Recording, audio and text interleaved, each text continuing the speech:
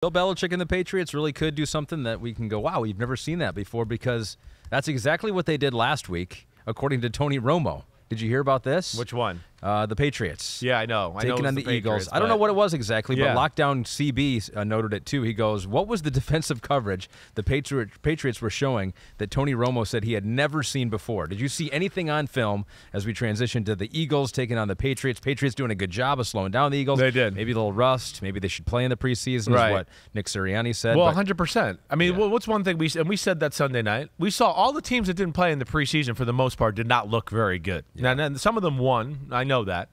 But, yeah, the ones that didn't play, it showed. It looked like, you watch Joe Burrow, you watch Lamar Jackson, those offenses, you go, yeah, looks like a team that didn't play much, right? They look rusty. So, for real, same with the Eagles. I think I know the play you're talking about. And I think he's talking about they had a blitz cover 0 play where, usually when everybody blitzes, okay, and this is going to be a thing for the Eagles. This is what the Chiefs showed everybody last year. Blitz the Eagles a little bit. The Eagles do. Jalen Hurts, they don't have the greatest plan to stop the blitz. That showed up again in this.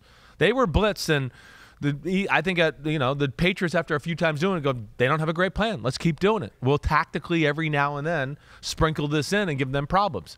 But I think the play he's talking about, and I think I actually heard him say this, it was cover 0, and he threw a shallow cross.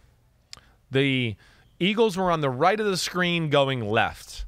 And they usually cover 0 is man-to-man across the board, right, with no free safety. You know that. The listeners of our podcast, the homies, you know that. But they have some rules where it's like, wait, if my guy, I'm man-to-man, and he just flies across the middle, I'm not going to try to chase him. We'll pass it off because that means somebody else is coming into my area. And I think that was the play he was talking about. They played a cover 0 where they were aware that they might run, hey, this guy goes this way, so you cover him, and then my guy is going to come to you underneath and just wait for him and make the tackle. And that is a little unusual. It's something the Patriots do, but you don't see those route combinations that sometimes show it and just kind of unveil it like that the way it did in the game. Sure. And it is a little different, for sure. There's not a lot of teams that go, let's pass off cover 0. And that's where I'm telling you the Patriots are very well coached in some things like that. All right, so this is interesting because I think some people think that okay, there we go. Sam Flood has made his prediction known. He's saying it. He shouldn't be saying that. He should know we're neutral here as a news organization. We still make picks, but he's a homer. He can't help it. He's a homer, big-time homer. So I think that's interesting with the Eagles because I think part of the talk on them was that, oh, this is the rust, this is the preseason, but you think this is maybe somewhat of a continuation of what the Chiefs showed last year in the Super Bowl. Like this might be a blueprint on how to slow down the Eagles' offense. Not everybody has the talent on D that the Chiefs and the Patriots have, but yes, I think there's some things there. I do. Would I say the offense seemed to now, and the one thing I want to see going forward is the Shane Steichen effect here too. I think it's something to watch. The offense, it certainly didn't flow the same way.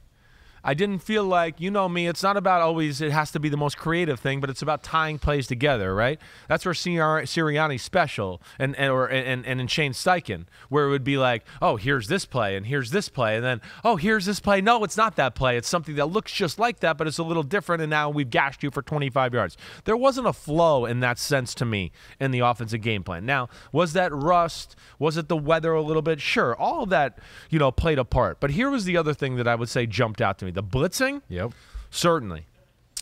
The late disguises that I talked about.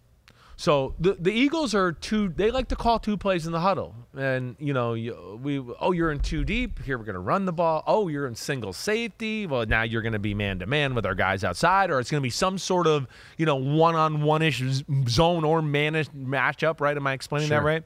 So then they go, okay, well, now we're going to throw it. You're going to try to outnumber us in the box. New England was very good at toying with that, where it's too deep, set, hut, the ball's being snapped, oh, it's single safety. So now they're in a 2-deep play, but it's a single safety play on defense. And now, okay, they thought they were going to be running the ball with advantage in the numbers, and now they don't have the advantage. And it's, oh, man, now the run game doesn't work. Or it was the opposite, right? Single safety, let's get to the pass play. Oh, now it's too deep, right? So there was some of that. Then also, what they did, too, a great job of, is played single safety, showed it, knowing they were going to go into a pass with that. And within that single safety, they were very quick to get back to their zones, right? There's little calls and things you have to say where, hey, we're going to play, cover 3, but we want to play quick drop off of it. We don't want you to, like, fill into the hole so strong. Let's Susie says hut, it's cover 3, but we want to get out into a certain area. So that's where they did really well, too. They played with the Eagles that way. And then on top of that, like I just said about, them playing the Dolphins, they have some big people that allow them to, again, mess with the fronts. And the other thing they did, we talked about the Chiefs in the Super Bowl, like they just, you got to create some chaos against them. If it's like chalkboard stuff, the Eagles are going to win. They're too good. So you got to do some things to go, wait, they might not have prepared for this, and this is going to make things hard. So, wait, let's put 2 guys in the A-gap. One guy drops back. Oh, they tried to pull and do this, but our guy in the A-gap kind of messed up the puller. Now he's deeper in the backfield. He doesn't get to the right guy, and we get a 1-yard run gain instead of like it being, 15 yards like we see the Eagles do so often. I mean, they really limited their explosive plays. The longest run they had was 16 yards. Kenneth Gainwell, the longest pass was 23 yards to A.J. Brown. Devontae Smith, his longest catch was 13 yards. Exactly right. There were no big plays. They got good corners. They played off for the most part, off with various techniques, right? And so sometimes it's 3 deep, but they might say, let's say, lock the back corner. So it's 3 deep, so now the safety knows I can cheat to the front corner. That corner plays off with his back to the sideline, so he sees the quarterback, and now he's backing off, so you can't make a big throw down the field or anything like that. The safety's cheating over that way. And then the corner on the other side, he all of a sudden gets inside, and now it's like, okay, you can't really go inside on me, so if you don't have a go route or an out route, you're going to be in trouble here trying to get open. Yeah. And so they did things like that. They gave various techniques on the outside, even though they played a ton of single safety defenses, to where the Eagles can never just be like, okay, a single safety man, let's get to these plays. It was never like, okay, it looks like a single safety man, but is it man? I don't know. Said Hut. Oh, no, it was 3 deep. It wasn't a single safety man. Or some sort of single safety defense, and that played with the brains of the Eagles, and of course them being a little rusty on top of that, I think was added to it. Cryptic Beagle 6 says to us, watching live seemed like Jalen Hurts really struggled to read the Patriots defense. Seemed to be a combination of lack of preseason reps, Hurts not taking the next step at reading defenses, and the Patriots defense being the real deal. What are your thoughts? Now, we've moved on as a podcast. Last year we ripped on Tua. We don't do that anymore because he's just throwing for too many yards. Jalen Hurts, we did it last year. Yeah, Tua played great. Yeah, Tua just kidding. We're not moving on. Yeah, if the tape warrants it. Yeah, right. No, Tua made some dicey decisions in that one too. I mean, he should have. And we talked about it on Sunday. There were some plays more out there to be had. Yeah. Jalen Hurts is the thing we're all going to watch for. Jalen Hurts is awesome. I know that. Am I ready to anoint him top 5 quarterback in football? No, I'm not. I'm sorry. I'm different that way, and that's just the way it is. What's funny is like you're not different though. A lot of people have come out and said it. I know. It's like he's in the 7 to 10 range. Everybody's for a lot of exactly people right. The ESPN thing with NFL executives, they all put him there. I know there's a ton of people that know football that have all put him in that area. But either way, he's really good. The thing I'll come back to, and the thing that you heard me say last year, and what I know in the offseason with teams that played Philly, that I talked to coaches and everything, is, hey, he's really awesome. We know that. But when you can get him to play traditional quarterback way, there's still some things there that need work, and that's what all teams are trying to do with the Eagles. Because when the quarterback run game and the run game start to work, you're just totally screwed. So teams are going to favor, let's try to slow that down, and then let's see if we can make him drop back, dice us up with the passing game, great decisions and all that. Yeah, it was a wet ball. He didn't see the field great during the day. He didn't throw the ball his best either, but they made him uncomfortable, mentally and physically. I think that was the big thing. But, yeah, that to me is the thing to watch with the Eagles here, because the Eagles, we know how awesome they are. So Hurts, but it's not even necessarily a Hurts thing. They've been able to, like we've talked about so much, dominate people in the run game to such an extent that defenses have to play these simple, we got to stop the run defenses, and that's led to an advantageous look in passing game and made it very easy for him. And I just wonder, Super Bowl team, everybody's stealing their plays a little bit. Everybody studied them this offseason.